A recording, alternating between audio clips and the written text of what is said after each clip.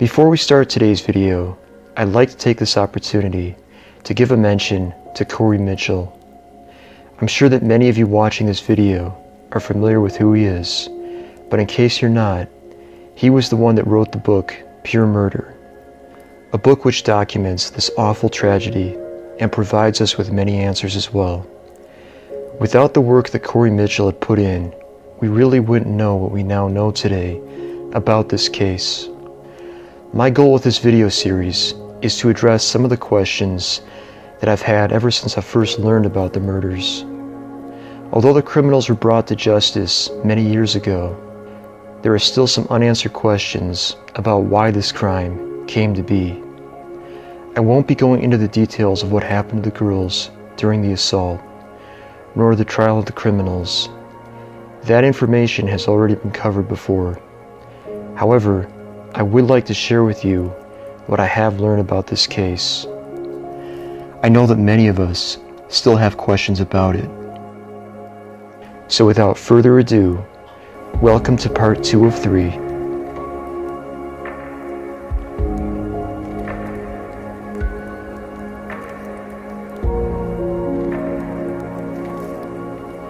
The time is now 11:15 on the evening of June 24th, 1993, and the girls have reached the Clearbrook apartment complex on West 34th Street.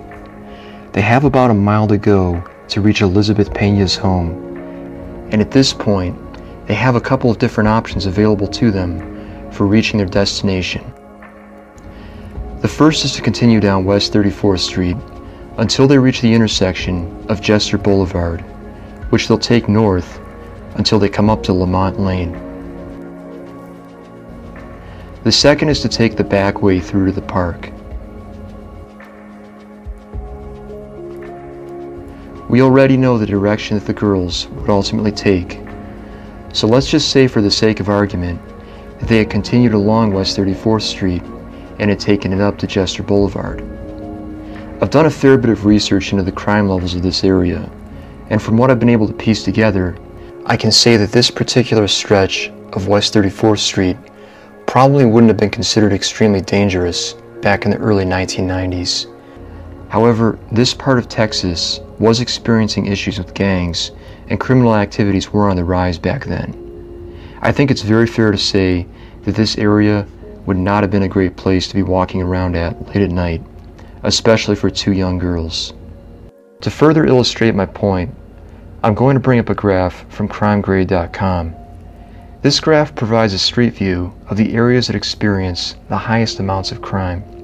The green areas are the safest, and the red areas are the most dangerous. We can see right away that this park carries with it a much higher level of crime than the neighborhoods on the other side of the road.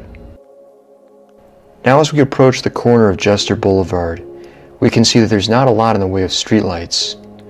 I would imagine that this area north of the taco stand would be quite dark late at night. In fact, it almost looks like a country road.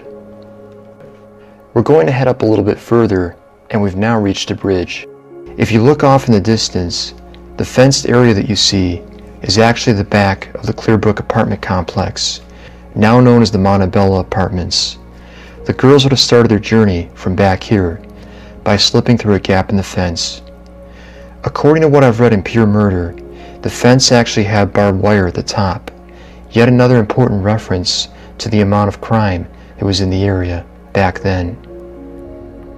Now as we proceed up ahead, we'll notice that the sidewalk on the left side of the road is going to turn into a bike path. This trail is called the White Oak Bayou, and it eventually leads out into the park, but not before we hit the railroad tracks. And these tracks are actually quite important because they're one of the only ways out of this particular portion of the park. As we continue further ahead, we're now going to see that the sidewalk takes us into the park. There's also a sidewalk on the other side of the road, which of course you can take north. But let's just assume, for the sake of argument, that the girls had decided to head into the park. It's a nice summer evening. We'll just take a stroll through the park over here, and do you see that flattened land just past the trees where there's like an open area immediately before the forest? Well, this is the area where the gang members were fighting each other at. So I'd just like to point something out. Even if the girls had left the party early and they'd taken their normal route, they could have still run into the gang here. Now things could have been different for them, of course, but the threat of danger is still very much there. There's also the chance that they might have run into something else had they proceeded further along into the park. It does have some blind spots and areas where a potential predator could have also been hiding. However, this unfortunately pales in comparison to what I'm going to show you next.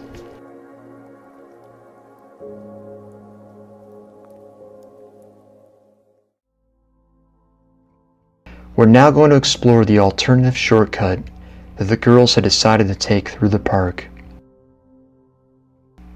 In order to access this shortcut, the girls would have had to walk all the way through to the back of the Clearbrook apartment complex. Once they reached the fence, they would have had to pull back a loose board, which would have allowed them access to the grassy area behind the apartments. There are no park lights in this stretch between the back of the apartments and the railroad tracks, nor would there have been any lights along the pathway ahead. This means that the girls would have had to navigate this path completely in the dark. Remember again, it's a moonless night and they don't have any flashlights with them. Now as we take a look at the surrounding terrain, we can immediately see that this area is much rougher looking than the pathway along Jester Boulevard. The grass here is very long, and there's a lot of gang graffiti as well. Another concerning element to walking along this path is the amount of overgrowth from the nearby trees. This would have made it very difficult to be sure of your surroundings as you're walking along the path. The potential for a predator to be lurking in the nearby forest, or perhaps even under the bridge, is another thing that you would have to consider. How easy would it be to get away quickly if you needed to? In my opinion, not very. This path is filled with blind spots where you can't be sure of your surroundings until you ascend into them. Even the bayou in the middle of the park provides another obstacle. The final stretch of this path involves walking up a blind hill. Off to the right, there's an area of open space that can't be easily observed until you've ascended the hill. And then beyond that is the White Oak Bayou, which you can take out of the park. I won't sugarcoat this when I say that it made me absolutely sick to my stomach when I first saw this bridge and pictured the girls walking across here late at night. Why would Elizabeth and Jennifer feel comfortable going this way? It's been a question that's always bothered me ever since I first learned about this case. And then I did some more research and I came across something very interesting. According to what's been reported, it was Jennifer Ertman that wanted to go this way and not Elizabeth Pena.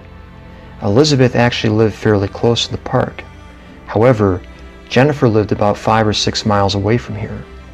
So you have to ask yourself, how is it possible that she would have the knowledge of the shortcut? She didn't live within easy walking distance of this park, yet she felt comfortable enough to suggest that they go this way back to Elizabeth's house. She even knew about the loose fence at the Clearbrook apartment complex. This indicates to me that Jennifer and Elizabeth must have taken this exact pathway many times. Why else would they have felt so comfortable with taking it late at night? It also stands to reason that both of the girls would have been very knowledgeable of the terrain along the pathway, and that the lack of visibility would not have presented a significant problem to either one of them. We also have to take into consideration that Jennifer Ertman had a curfew, and she hadn't told her parents that she was planning to spend the night at Elizabeth's house. Another thing that must be considered is the time in which the girls entered the park. The court record showed that the girls were attacked by the gang at roughly 11:30, at which point they were roughly a mile away from Elizabeth's house. Even if the gang hadn't been there, they still could not have made this curfew. Now this is a very interesting situation in which the girls know that they can't make the curfew, and yet they still choose to go into the park. Clearly their reason for going this way was not because of the curfew. So then, why would they choose to go through the park? Why didn't their parents offer to give them a ride home? Why didn't the girls call their parents to get a ride back? Why were the parents comfortable with letting them walk back? In the next part, we'll be discussing the aftermath of what happened the following day, the timeline for when the police were brought in, and the reason why I believe there's a lot more to this case than was originally reported. I look forward to sharing that information with you in part 3. I will see you at the next one.